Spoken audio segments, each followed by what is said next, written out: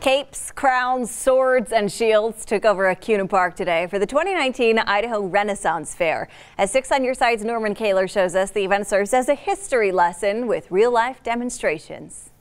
Weapons up! Lay on!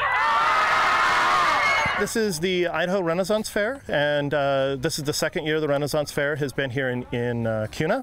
So we come out and do demonstrations on historic combat.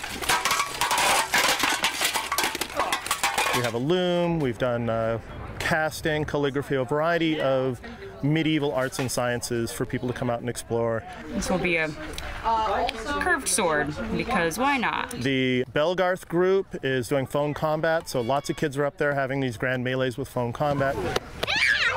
But mostly it's playing up the Renaissance aspect so that it's more than just a craft fair or an art fair.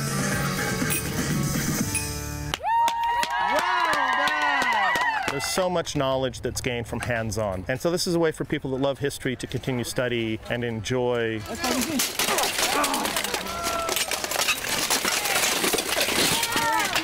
It's a blast. We have a lot of fun. It's a good group. Are you not entertained?